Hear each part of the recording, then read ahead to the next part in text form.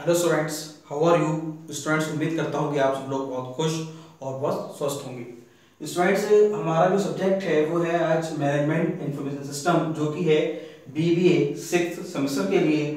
और जो आज हमारा जो टॉपिक है वो है tools of planning in management information system. Student, lecture शुरू करने से पहले मैंने इससे पहले की क्लास में आपको टाइप्स ऑफ प्लानिंग पढ़ाया था। उससे पहले मैंने आपको कॉन्सेप्ट ऑफ प्लानिंग पढ़ाया था, जो कि बहुत ज्यादा इंपॉर्टेंट है। आपके यूनिट सेकंड से ये हर बार एग्जाम में आ रहा है। ठीक है स्टूडेंट्स, तो आज हम जो है प्लानिंग के कॉन्सेप्ट को हमने समझ लिया है, कितने प्रकार की प्लानिंग्स होती है उसको हमने समझ लिया है।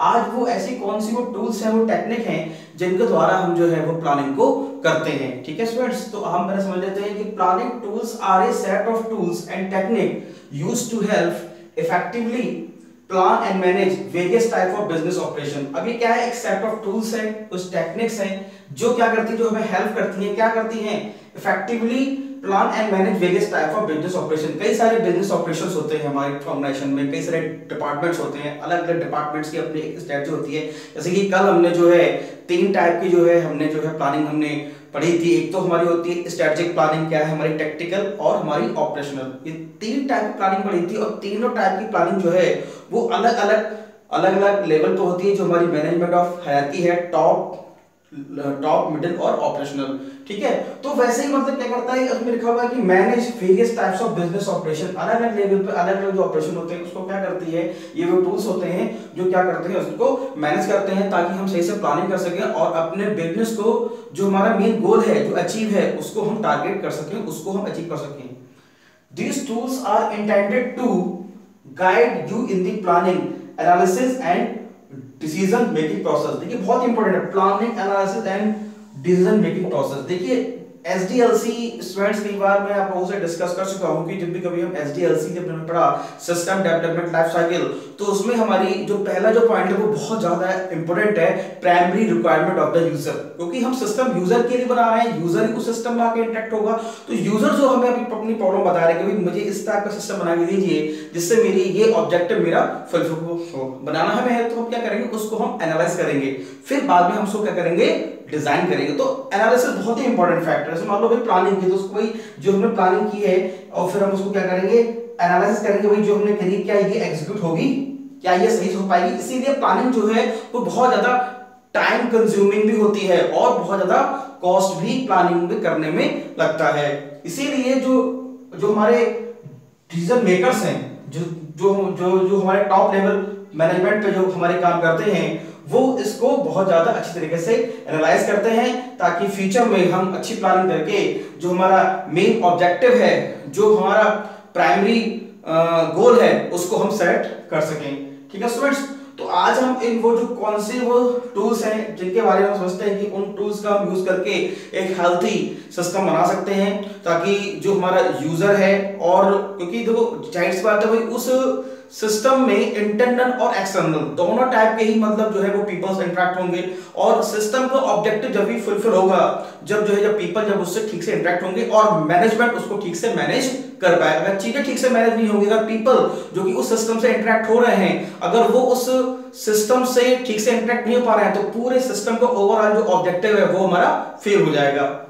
तो इसमें हमें समझना है। तो these are 7 very important planning tools. आइए हम इसको एक एक करके समझ लेते हैं। स्टूडेंट्स, आज जो है हम ये हमारे 7 प्लानिंग टूल्स है, तो आज हम जो है केवल ये हमारे 2 हैं। पहला है हमारा एफिनिटी डायग्राम, दूसरा है ट्री डायग्राम। इसको हम करेंगे इस लेक्चर में। आज हम इन 2 को फिनिश करेंगे, इसको 2 को हम समझने की कोशिश करेंगे। बाकी की जो 4 हैं हम इसको इस लेक्चर की इस अगला जो हम करेंगे लेक्चर मैनेजमेंट इंफॉर्मेशन सिस्टम का बीबीए 6 सेमेस्टर के लिए, उसमें हम कंप्लीट करेंगे।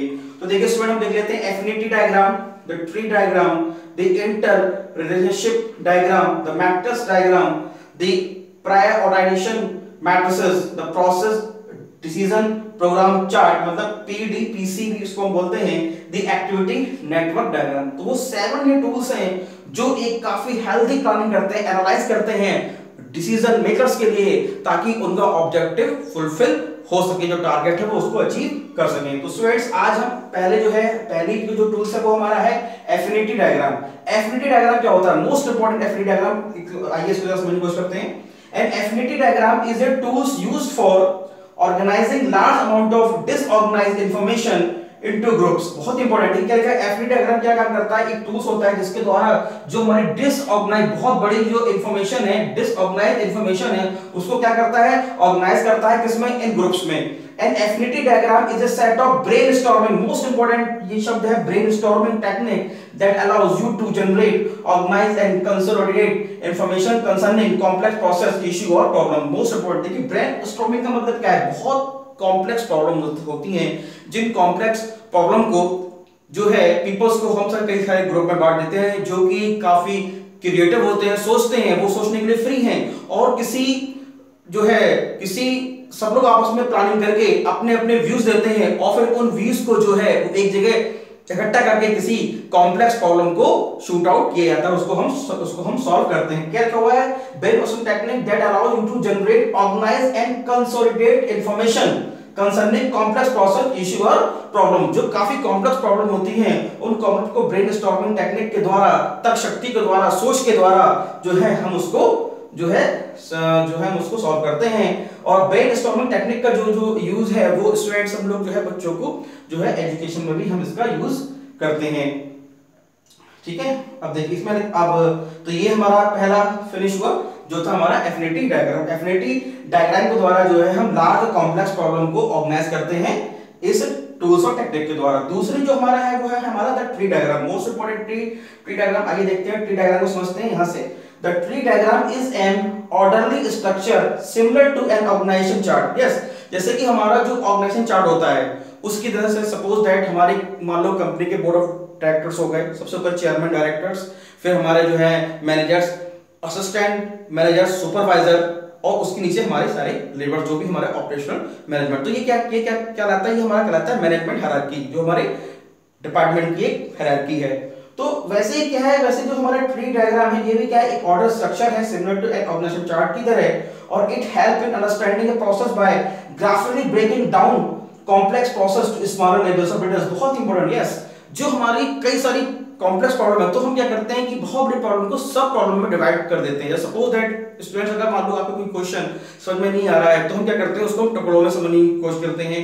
हम पहले जो है उसको हम एनालाइज करते हैं कि आखिर ये इस क्वेश्चन में हम क्या करना चाह रहे हैं और ये हमसे क्या पूछना चाह रहा है। अगर आप एक साथ पूरा अगर लर्न करने बैठेंगे तो आप उसको लर्न नहीं कर पाएंगे। तो आप क्या करेंगे? आप जो है उस कॉम्प्लेक्स प्रॉब्लम को सब प्रॉब्लम में डिवाइड कर देंगे। ऐसी प्लानिंग में क्या होता है कि सपोज दैट मान लो कि अगर हमें सिस्टम में जब हम मॉडल बनाते हैं, जब मान लो कि हम कोई सिस्टम को जनरेट करते हैं, सिस्टम बनाते हैं, तो पूरे सिस्टम को एक साथ तो हम बनाएंगे नहीं। तो हम क्या करते हैं कि सिस्टम को कई सारे मॉड्यूल में डिवाइड कर देते हैं, कई सारे फेज में डिवाइड कर देते हैं। तो हमने क्या किया कि हमने एक प्रॉब्लम को सब प्रॉब्लम में डिवाइड कर दिया ताकि हम इसके सॉल्यूशन पर धीरे धीरे पहुंच सकें। ताकि बिकॉज वो सॉफ्टवेयर इंजीनियरिंग में जब भी कभी हम सॉफ्टवेयर हम बनाते हैं तो जब तक हमारी पिछली एक्टिविटी मतलब जो है पहली एक्टिविटी जब तक हमारी कंप्लीट नहीं होगी तब तक हम नेक्स्ट एक्टिविटी पे नहीं जाते हैं।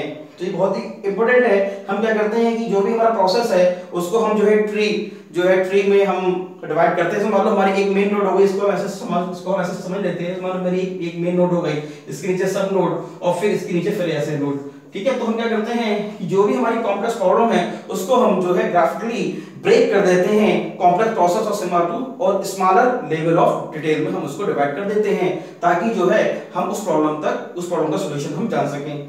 ठीक है स्टूडेंट, तो हमने आज जो है स्टूडेंट से tools of planning in MIS में आज हमने दो टॉपिक कवर किए, एफिनिटी डायग्राम और ट्री डायग्राम। बाकी की जो हमारे चार रह गए हैं, the inter relationship diagram, matrix diagram, prioritisation matrices, process of decision process chart, activity network diagram, इन चार प्रॉब्लम्स को जो है इसके नेक्स्ट लेक्चर में हम कंप्लीट करने की कोशिश करेंगे। स्टूडेंट जब भी कभी आप लेक्चर को स्टूडेंट्स आप देखें तो एक काम करें, आप अपने जो मोबाइल की ब्राइटनेस है उसको आप बढ़ाएं और मोबाइल का जो व्यू है उसको लैंडस्केप करें और पिक्चर जो आपके वीडियो की जो क्वालिटी है उसको जो है आप 360 या 460p पे आप उसको सेट करें ताकि जो भी बोर्ड पे दिखाई दे रहा है ये आपको ठीक से आपको दिखाई दे, ताकि इससे जो है आप अपने नोट्स को बना सकें और अपने सिलेबस को टाइम पे कंप्लीट कर सकें। ठीक है students, thank you very much.